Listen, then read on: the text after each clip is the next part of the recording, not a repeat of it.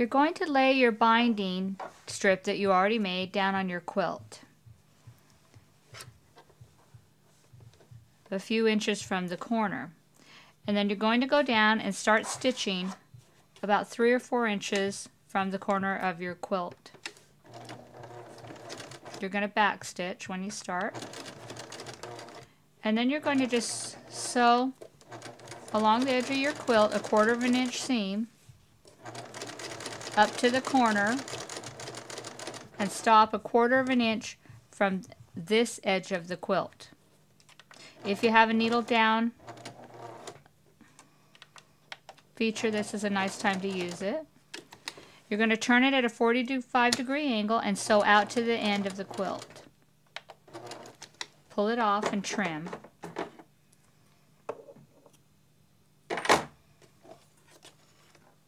Now turn your quilt top now. Now that we've sewed our binding to the corner, we're going to fold it back at a 45-degree angle and then back straight down with the edge of the other edge of our quilt that we're ready to sew. Hold it in place.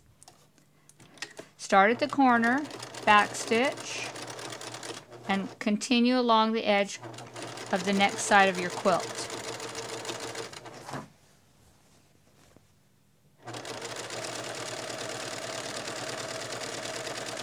You could pin it if you feel more secure, but if you just sew along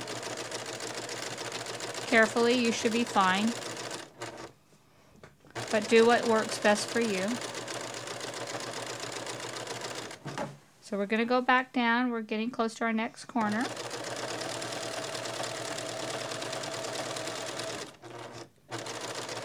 Make sure you keep that on the edge. Okay, then when we get to our corner, again, we're going to go to a 1/4 of an inch from the edge of the next part of our quilt. Turn it. Oops. Sew out at a 45-degree angle and trim. Again, turn our quilt top. Fold it back up at our 45-degree angle, like so.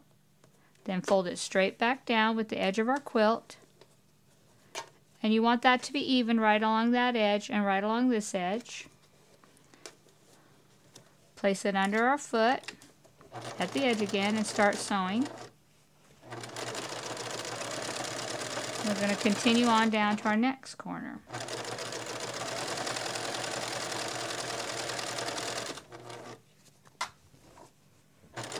You can see I just kind of hold it with both hands to keep it even and feeding correctly. Remember to watch the edge of your foot to keep it aligned with the edge of your quilt. Okay, so we're coming down to our next corner. We're going to sew down to a 1/4 of an inch from this edge.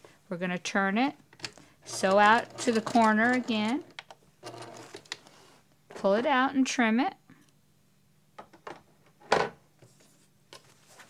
Turn. Fold back up at our 45-degree angle. Fold it straight back down.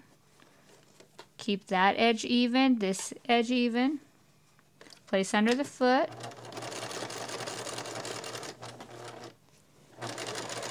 Continue to sew.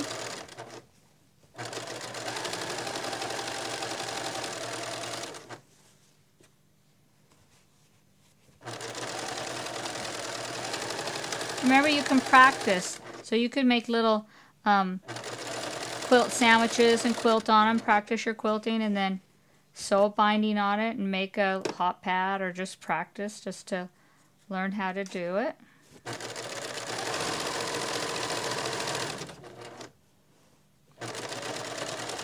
All sewing's just practice. Okay, we're going to come back up to our corner to a 1/4 of an inch from this edge, and you could even take and mark with a pin where a 1/4 of an inch is, or with a little pencil mark if you're not sure.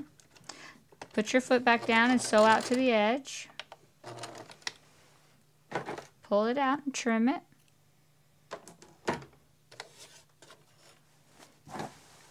Okay, this is our last corner. So again, we're going to do exactly what we did before, where we turn it up at our 45-degree angle, pull it straight back down, make sure that's even and this side's even.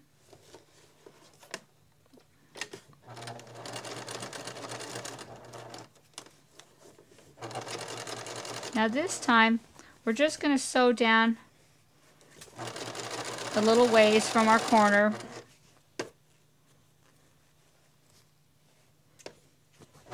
We don't want to sew right to the end of where we started on the first corner. So we're going to back stitch. You can see I just went part way down. Okay, this is what you want to. This is how I'm going to show you how to connect the two together. Okay, we're going to take, and our first tail here that we started with, we're going to take that and pin it even with our quilt top. And make sure that it's smooth and even. We're going to take the other side here, the last end, and we're going to pin that one down.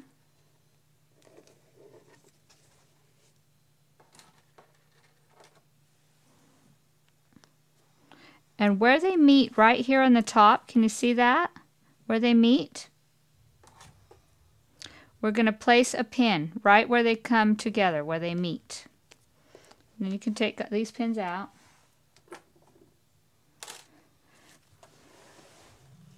Okay, now we have a pin right there, and we're going to pull that back towards the last corner of our quilt.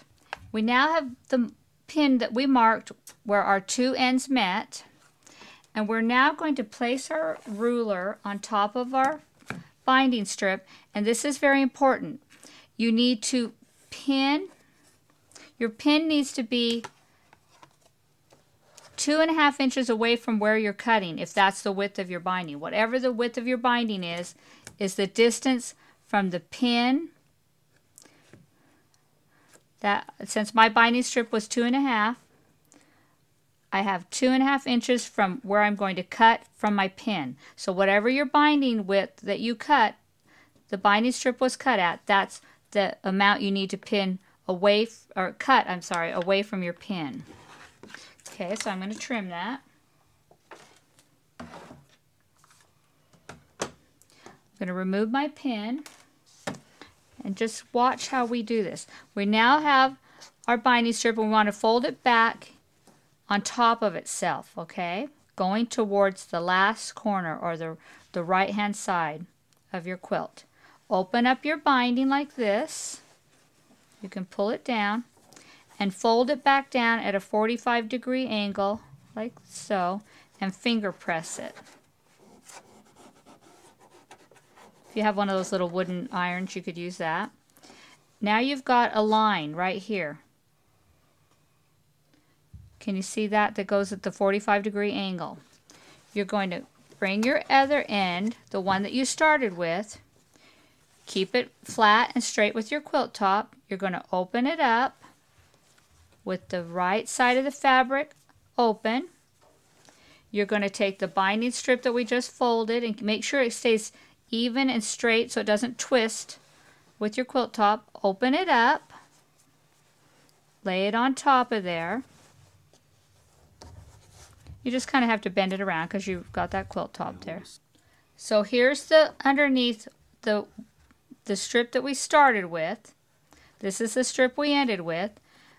Here is the line that we folded, the 45-degree line. We want to pin that together. I usually use a couple pins, and then just kind of open it up to make sure that you haven't twisted your binding, that it goes straight along the edge of your quilt. Okay, now take that to the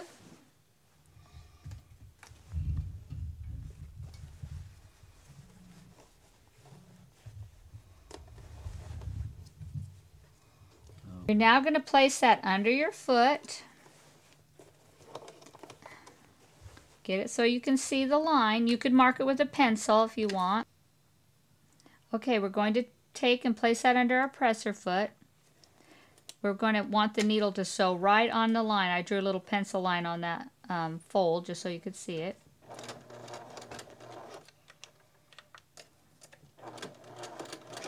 Kind of hold your tails when you start, and then they won't go down in your bobbin. Remove your pins. Don't sew over your pins because you might hit that with the needle. Just keep it on there nice and smooth and sew out to that point. Okay, we're now going to remove that from the foot and trim it even.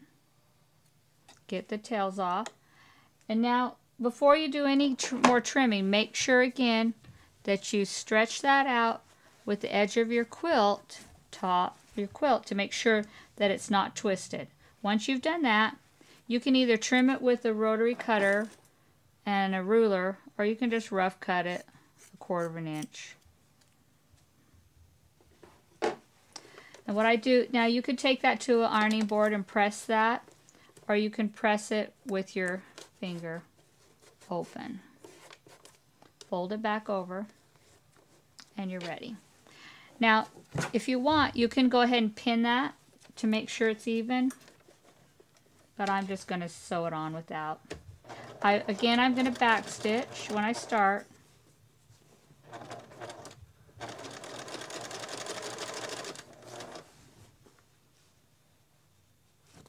I'm just going to sew along, keeping my foot even with the edge of the quilt.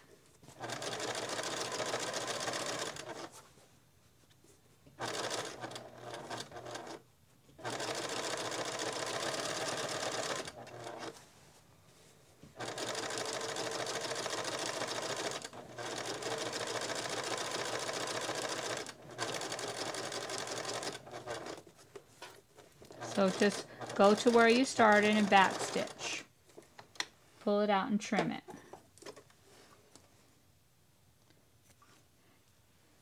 You're going to take it now and trim all the corner threads where you stopped and started, and get that all trimmed off, and then we're going to go to the ironing board and do some pressing.